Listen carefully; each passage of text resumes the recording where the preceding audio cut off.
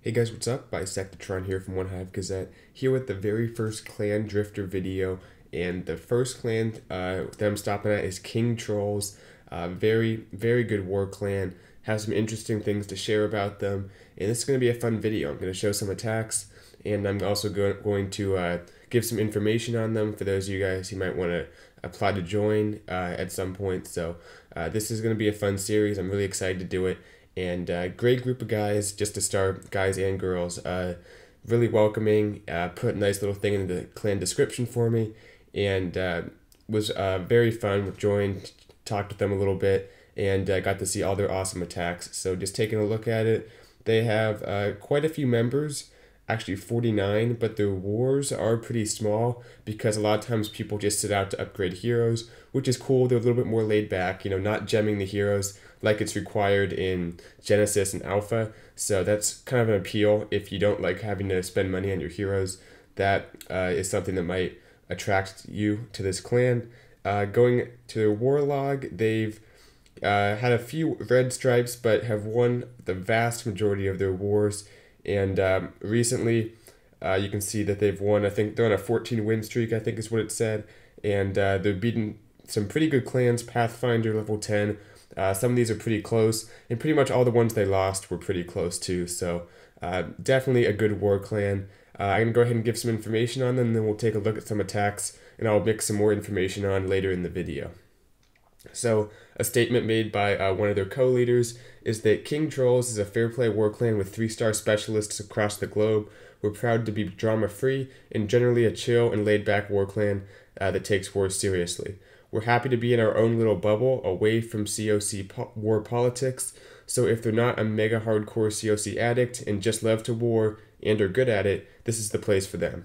So looks like it's kind of away from the spotlight that you might have in like Genesis or one of the other popular war clans. So if you're looking for something that's a little, going to be less pressure maybe, this seems like it would be a good clan to join where you can still have the high-level war experience. So anyway, let's take a look at some of their attacks. Let's get to that.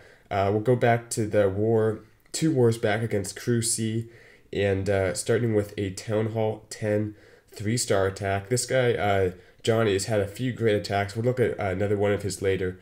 But taking a look at this, taking on the top base, and has one of those kind of ring bases that you see so much at Town Hall 10. People love using it. But great trades right there. Descends in 2 balloons, gets both those cannons, so awesome trades.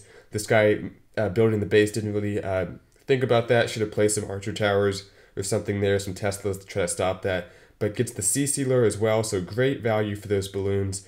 Pulls them out with an archer, drops down that poison, and starts dropping some barbs and wizards. The poison's going to take care of most of them, but he needs the wizards and the queen to finish off the dragon. So it goes down right there. Awesome.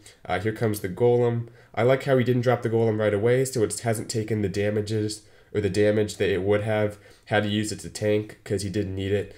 So wall breaker's in right there. Has the golem behind the queen, or the queen behind the golem. Doesn't use any healers. That was kind of interesting. Just only has the 30 troop space of the golem because healers would have taken more if he brought like 4 healers. So very interesting, not a lot of point defense, so it works out. Then comes in with another force on the other side with a golem, a few wizards. They'll take out the defensive king. The funnel's been created for the most part though. Here come the Valks, just sending them on in. It's possible they could go up to that wizard tower, but he did a pretty good job just breaking that funnel. You can see they actually do go to the wizard tower, my bad. So things do start going up top, but has that second jump that they would have used to get out of the core. Drops that down and does get a few troops to go in there, gets that first Inferno Tower taken out. So excuse me, they didn't take the first jump, they took the second one. Some of them did, which got the first Inferno Tower taken out. Had to pop the Queen's ability. She's going to get a little low. She'll go down on the other side. But the Valks really haven't been damaged too much as they've made their way around the base. That heal spell will get them healed back up as they get out of range of that Inferno Tower. And kind of an interesting attack because the Queen is still up for a little bit longer, drops in the king. I'm not sure what his role was supposed to be. It's kind of a crazy attack, but the Valks are just now finishing out those trash buildings. They're going to go straight to the core, still has a rage left over for them, and the queen actually starts going for a wall, so she's going to sit back and not take damage from that Inferno. The jump is still there, actually, so the Valks run in, take the jump to get through the first wall, then they kind of beat through the second one, get to that last Inferno tower, it goes down. So kind of a crazy attack, but it shows how powerful those level 5 Valks are at Town Hall 10. Good attack to Johnny. We'll take a look at another one of his a little bit later.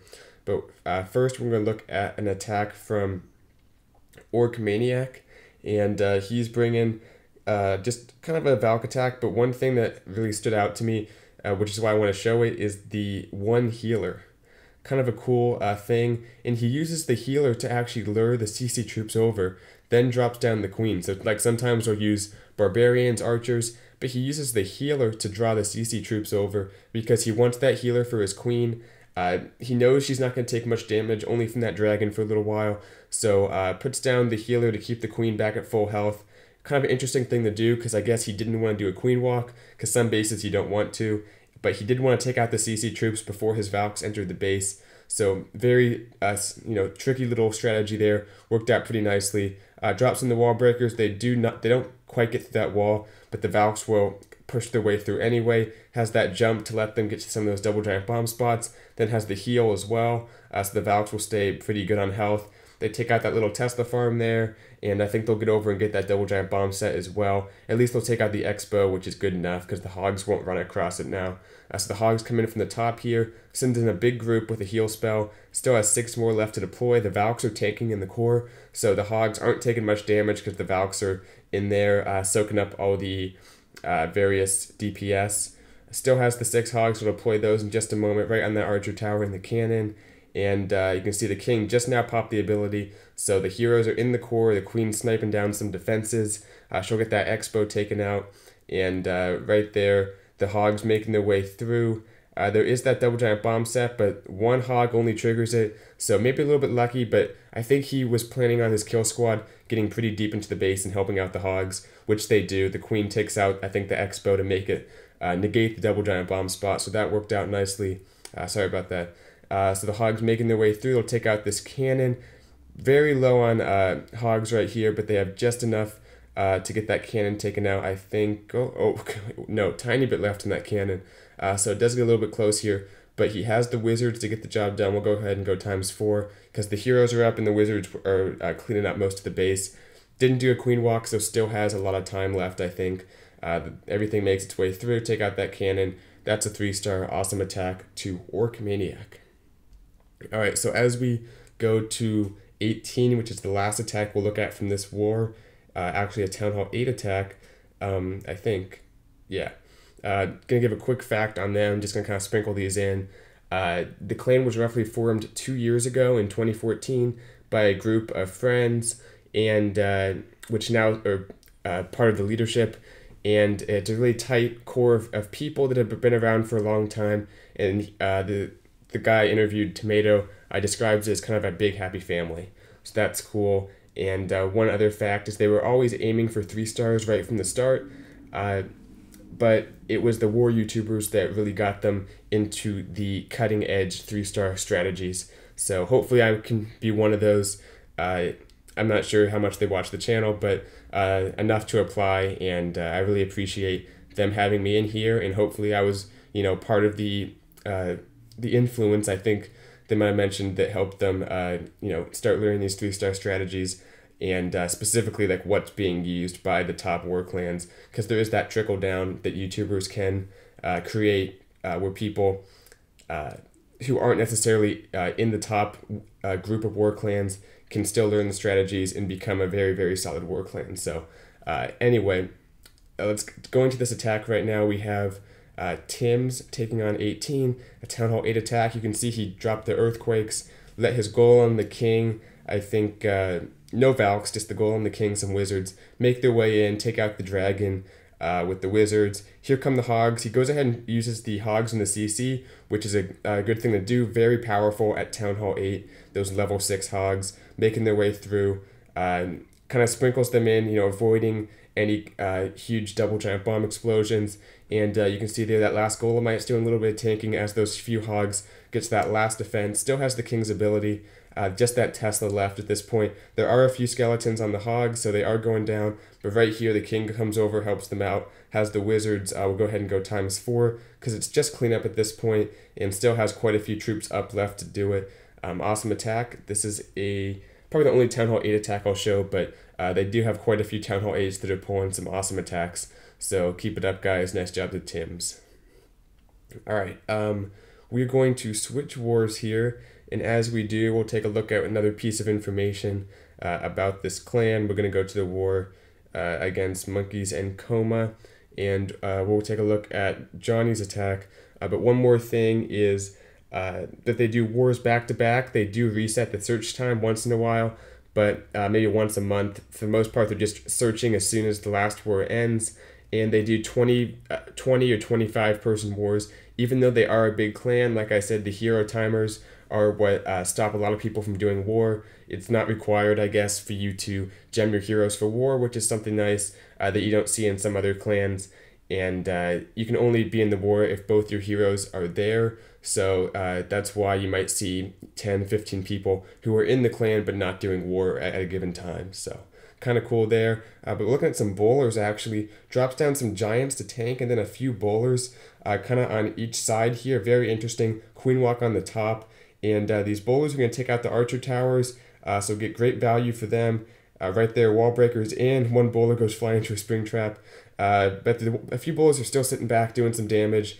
And now he sends in the Valks. The bowlers did a nice job creating a funnel, so the Valks are pretty much going straight into the base. Has the double jump spell, rage, and a heal at some point that he's going to use. The queen's making her way through on the other side. And you can see right there goes the heal and the second rage. Everything's making its way through the king, the giants, all those Valks.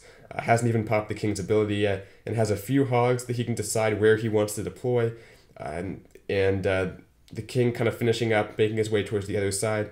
Those hogs right there on the distracted defenses, sends those 3 in there. They'll take out the wizard tower and some of those other defenses, while the queen goes for the other bottom left section of the base. So very cool there, worked out nicely. Still has the ability of both the heroes. Right now pops the king's ability. He'll get in there, he'll take out the cannon. Those few hogs still doing work, so got great value for those 3 hogs because everything was being tanked for. They got a number of defenses taken out, and they're still going to get a few more as they go down here for the mortar. The queen is on the wall. We'll go ahead and go ×2 as that one hog gets that cannon. Yep, it should get it right there, and then the last archer tower goes down. Just a few trash buildings, and this one's over. Awesome attacks, both of them to Johnny, getting some very high level 3 stars. Always good to see in some of these clans. Okay, a few more. We have number 4, Pound Maker, and he is doing a kind of a go Laloon with 3 golems. So I'm not sure what you would call that, but comes in here, maybe like a stone go Laloon, I think is what people call it. But comes in with the 3 golems. Still has 1 that he's going to wait on a little bit, just so it doesn't take that splash damage. You've seen me talk about that in the mini tips, I think. Comes in with the wall breakers, a little bit close to that wizard tower, but they get the job done. They open up the wall. Wizards and minions create the funnel.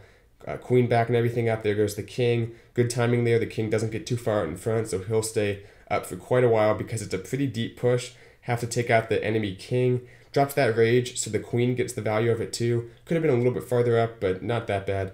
And there's the heal, so kind of a max attack with 3 golems. The king still making his way through, still at full health. Pops the ability, he takes out the queen in like 2 swings.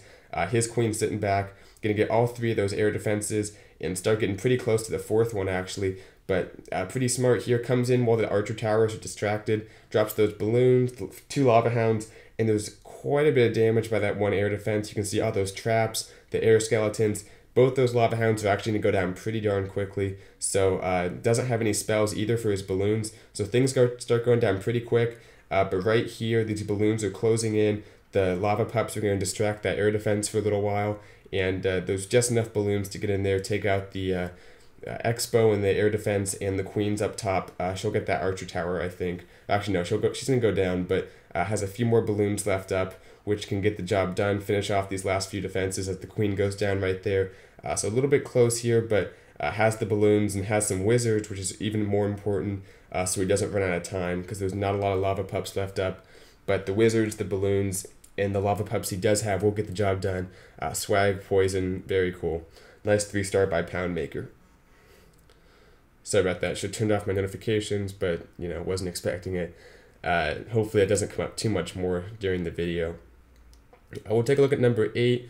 Another piece of information though is on their arranged war status as we take a look at Tomato's attack doing a golem avalanche, which he actually said he saw on the channel first and then decided he wanted to try to use it in war. So that's awesome that the video helped and inspired him to do this attack. So let's just go ahead and get it going before we get to the question. There we go. Wizards creating the funnel, golems going in.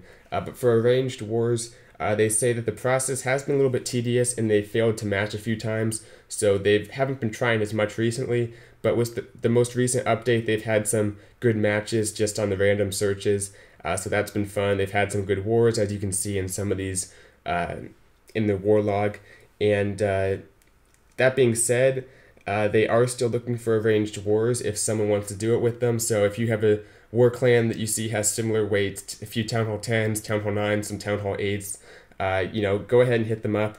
And they are interested in doing a war. They have a YouTube channel, which I'll talk about a little more in a moment. You can contact them there, or you can contact me. I'll forward whatever you want to them. But anyway, they are interested in doing some arranged wars. They're still hoping that there'll be some features that will help them match a little bit easier. But if matching is something you're good at for your clan, I'm sure you guys could match with them if you have the right weights. So like I said, if you want to do an arranged war with these guys, it sounds like they'd be all for it. So you can hit them up and get that set up at some point if you want. Anyway, they're looking at Tomato's attack, coming in with the Golem Avalanche. You can see it has that dead space in the middle. All there is that Dark Elixir storage. There is the 1 Tesla, but no big deal there. Dropping down the jumps, letting everything keep moving. Right now the king is just engaging the defensive queen, so he didn't actually start the attack in the hero compartment, which is something you typically see, but it worked out fine here. Got the job done, as you can see, with his heroes still being pretty much at full health. The king is getting a little bit low here, but the golems are doing most of the tanking. So something that you see sometimes in the attacks in Genesis is the king gets too far out in front, the queen maybe goes down, but right here both his heroes stayed up for a long time. Has the wizards also. And then these few hogs, which I've talked about before, which are great for the last few defenses when everything's distracted on the golem. You can send these in, get great value. So goes ahead and sends those 3 in on the wizard tower, and you can see everything finishing up right here. The wizards making their way around. I'm gonna turn off my notifications from now on. But everything making its way through. Last few defenses, or last few buildings go down. Awesome attack to Tomato. All right. Last attack of this video is number 17, a low-level Town Hall 9 attack. Wanted to have one of these for you guys with the lower-level heroes. And we'll take a look at another question, not the last one, but just another piece of information as soon as this attack starts at the bottom here. Okay, where are we? As far as the requirements for the clan go, they have a 20-20 Town Hall 9 hero requirement and a 30-30 Town Hall 10 hero requirement. So that's for new members. I mean, you can see that they don't have that for all the current members, but because they're pretty full, they have to be somewhat strict with the high-level heroes. So 20-20 for Town Hall 9, 30-30 for Town Hall 10.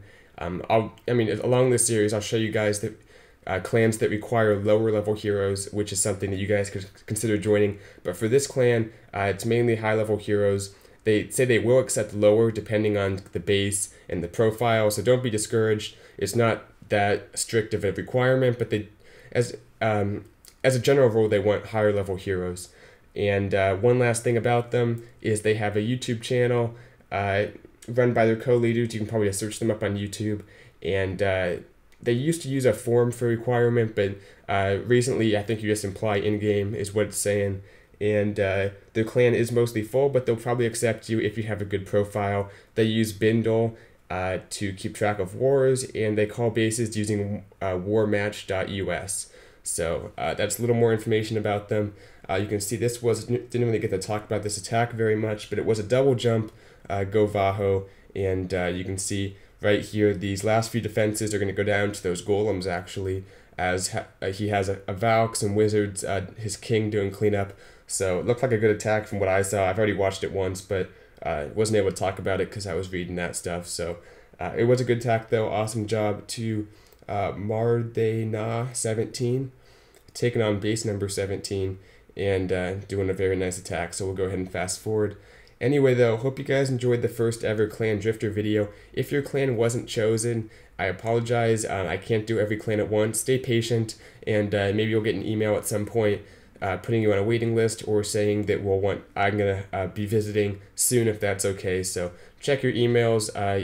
There's a lot of clans that I think are good fits, but I can't do every one at once. So anyway, thanks to King Trolls. They're a very awesome clan for letting me come by. It was a lot of fun. Check them out if you're interested in the clan. And yeah, that'll do it for this video. Hope you guys are enjoying the series. Let me know what you think in the comments below, and I'll see you guys later. Bye, Stack to Toronto.